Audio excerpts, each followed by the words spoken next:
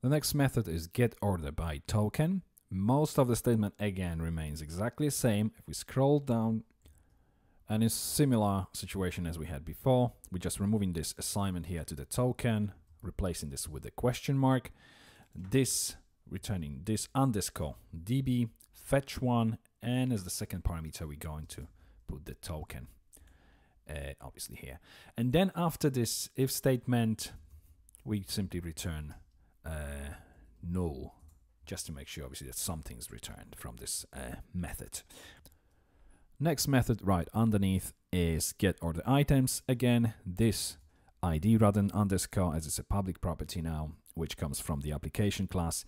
And then we're removing this assignment of the int val with the ID here. Again, we assign a question mark, which is a placeholder for our ID inside of the fetch all method. And obviously we need to change this db to underscore db, which is our protected property now. Sorry, protected object, obviously. So we've got getOrderItems done. Let's scroll down to the approve method. Now our approve method, by the first look at it, straight away you can see that it's too complex if statement here. We've got two statements which check for so many things. So again, let's create a new private method which checks for all this, and we only call it inside of this approve method. And if it's all good, then we're going to proceed with our statement. So what I'm going to do is, first of all, I'm going to cut all this isn't_empty_array and isn't_empty_result. So if I cut this and scroll up a little bit right before our approve method, and I'm going to create a new private method, so function underscore is valid approval. And we pass array as the first value, sorry, as first parameter, and then result as the second. Now inside of this method, we're going to return, and we're going to start with the bracket, then semicolon after that. And I'm going to paste what I've just cut from the previous statement. So isn't_empty_array, isn't_empty_result. And now I'm going to concatenate with and now I'm going to cut all these items from the second if statement. And we check in array key exists tx and underscore ID. Then we go for payment status and then custom. So if all these are true, then we can proceed. So if we scroll down to our approve method, and we can now remove the second if statement and a closing bracket for it. Remove the indent here, and then we check if this underscore is valid approval, and we pass the array, and then we pass the result. And now we know whether the values, obviously, whether everything is okay. And if it's okay, obviously we're proceeding with the statement. Otherwise, we simply return false right after this if statement. Now, our active statements assignment here remains exactly the same.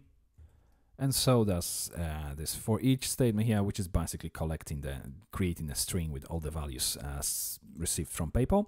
But we're going to change the SQL statement and then obviously this call of the query here. So rather than removing this, I'm going to keep it because I'm going to be cutting and pasting this into our new statement. So we return this underscore db, and we go for the update, and we're going to be updating this.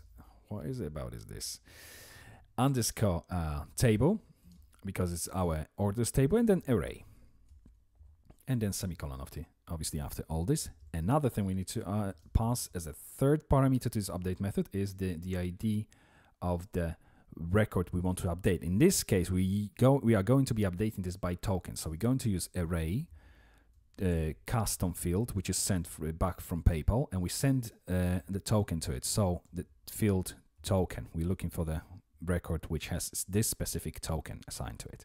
Inside of the update array, we're going to put, first of all, PayPal status, so pp underscore status, and that's going to be active variable which we've created earlier, above actually here, as you can see. Then we have the txn ID. So if I cut this and paste it here, and then that's going directly from this array. Then we have payment status,